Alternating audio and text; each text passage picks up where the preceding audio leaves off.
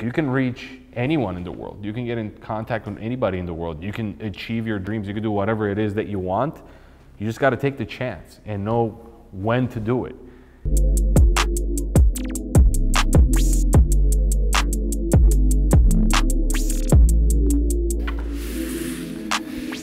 Juice WRLD, Camp Flognaw. What a legendary performance. I wanted to go to Camp Flognaw to shoot Juice and watch him perform. I had never seen Juice perform live. I've only heard great things. I was a huge fan of his music, and I can't believe I got to share the stage with him, let alone get this shot and a couple of other more shots from that night. But the energy, man, I mean, you could tell, man, he was a happy person. He loved this music. He was performing to his crowd. People in the crowd were happy. So how this photo came to life, this is at Dodger Stadium in Camp Flognaw, and I hit up my buddy Chris Long, and he used to shoot for Juice. I told Chris, I was like, look, man, I don't care about bringing my camera or anything. I really want to just come and watch Juice perform. Like, his energy, this, that. Like, people tell me all the time, I've never gotten an opportunity to shoot him or just listen to him or watch him live. He makes it happen backstage, takes off his wristband, walks me in, we get in, like this whole thing. I bring my camera in, now it's official. I'm walking with Juice and his team, and I hit the stage with him and Chris and the whole squad, and Juice just unleashed. Like, he was singing, dancing, having a good time. He brought his girl out, he gave her flowers. Like, it was just the most personal one-on-one experience. I mean, on stage. Like, in this photo, I could feel like I'm the artist, like what the artist feels when the crowd is reacting to them, This Flognaw is actually, yeah, this concert specifically is legendary. So when Juice performed, it was a 2-day festival. When Juice performed, I kind of had the wristband and I could use it for next day, and Chris wasn't gonna go. He goes, just keep the wristband if you wanna go next day. And I was like, I sure will. So next day I went, and there was a surprise guest that nobody knew about. Sure enough, that surprise guest was the greatest of all time. There's so much that ties into this photo for me. The next day after Juice performed, I was shooting a bunch of other people that were performing. Lil Uzi was there, A$AP Rocky, this, that. It was like a good vibe. It was just like dope people performing. And then the last person was gonna be the surprise performer, which was Drake. An hour before the last performance, I see pretty much all of the OVO crew there. And I just kind of put 2 and 2 together. I'm like, it's most likely gonna be Drake who's gonna perform. So I positioned myself backstage. This is literally like, if you make a right here, you enter the stage. That's where this is. And on this side, there were firefighters.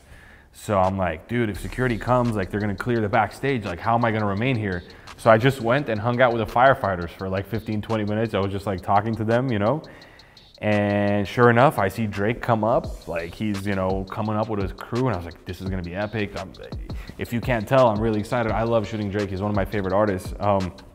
He came up, he put his ears on, everything was ready to go. Before they handed the mic, and I said, yo, Drake, like, can I get a photo? Like, you're the surprise guest, no one really knows. This is gonna be like an iconic picture, for the show and all that. He goes, yeah, man, sure, let's go ahead and do it. So he just kind of gave me a peace sign, whatever. I shot this photo, I left backstage. No one else got this shot because no other photographers were there. No one was really allowed. I just kind of, happened to maneuver my way in there. I knew a couple people on his team, so he saw me say what's up to them. Like, he felt a little bit more comfortable. This was the show where Drake was performing, and the Tyler, the Creator fans were disappointed because it wasn't Frank Ocean. Drake came out. Not only did he perform his hits, he performed songs that he wouldn't normally do, like singing songs. And he goes, I'm gonna perform this because Tyler asked me to. I haven't performed this song in like 15 years, and he performed in November. Like, it was just, I don't know, man. It was a very specific time, like the thing to be at, a show. I'm just kind of happy that I got to be there because it will never happen again. Like, no one's ever gonna say Drake was booed off the stage. He wasn't booed off the stage. That was the narrative. I was there. People, like 5 people were like, woo, whatever. But Drake didn't react to that. He just saw that the crowd wasn't as amped as they normally would be at his shows. So he kind of gave the crowd a choice. He said, if you don't want me to perform for you, just, that's fine. I won't. Like, if you're not feeling it, just tell me. And the crowd was like, yeah, this, that. It was like mixed signals. And him being the superstar he is, he said, you know what? I'm gonna save this for another time. I'm just gonna give you guys what you want. And he just like left the stage. So like, this for me is like a very special shot. I was the only person that got a photo of Drake that day. And sure enough, this also was like on Complex, Billboard, like all these people reposted it. And And you know, that's kind of like the most intimate photo I have of Drake until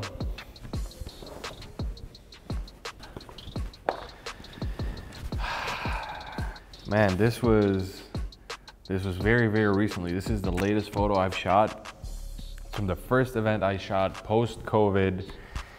So it's called the Crew League. There was a basketball league that, you know, celebrities to go play in. Chris Brown has a team, Sway Lee has a team, Tyga has a team, G-Eazy, and all these people have their own teams and they go play basketball and they compete. You know, we're watching the game and I'm thinking my whole time, I was like, how am I gonna shoot Drake right now? He's with his friends, he's in an intimate setup, you know, he's not gonna wanna like look at me and take pictures, and I had to wait for the perfect moment, you know?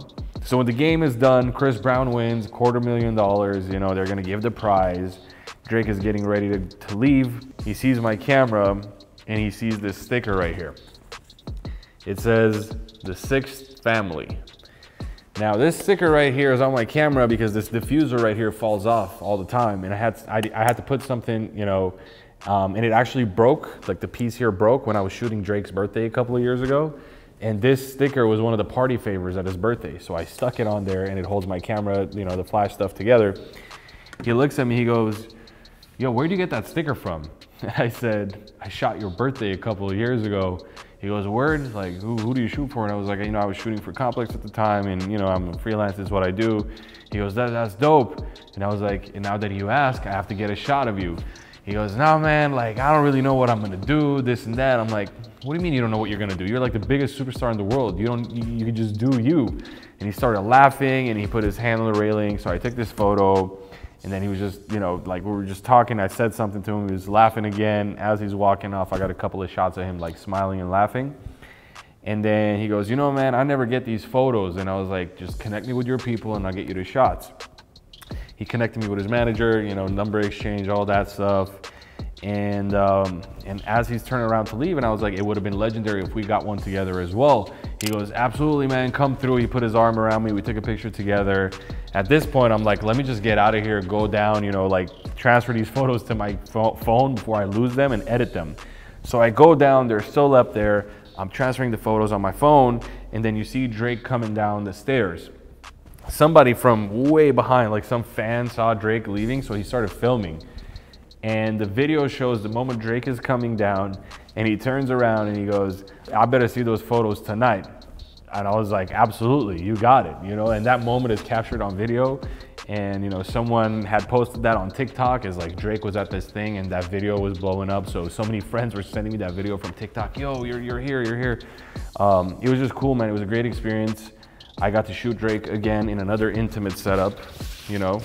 Again, no one else got a shot of Drake that night. Like, it was just like both these photos mean a lot to me. He's my favorite artist. I've gotten to shoot him a couple times already. I've shot him at the Forum before. I've shot him at some shows before, but this is different. This is like a one-on-one intimate thing. I love what I do. I'm a big fan of showing people in their natural element while they're having a good time. All these people, you know, talk bad stuff about celebrities, but celebrities are, you know, getting caught up in all this shit. And if you know how to shoot them, right place, right time, they'll be cool with you. They'll be open to talk to you, you know? And this just kind of shows like you can reach anyone in the world. You can get in contact with anybody in the world. You can achieve your dreams. You can do whatever it is that you want. You just got to take the chance and know when to do it. I've met Drake 3-4 times before this, and I never had that opportunity to have that conversation. 5 years, 6 years down the line, there it is. So I just hope that's, you know, that's motivation for someone who's trying to get in the game and do what it is. And yeah, man, just keep shooting, keep working hard, keep tagging pages on social media, and just be honest and humble. You'll go a long way. I'm very fortunate to be in this position. Very fortunate to be the only Armenian doing this at this time. And, you know, I'll carry our name to the highest places. And I hope that one day I will be remembered for the work I'm doing. I really am grateful for all the support that I get from the Armenian community. You know, it's part of who I am. It is who I am, and I'll always remain that person. I'll remain true to my people. Let's work together and elevate our people to the next level.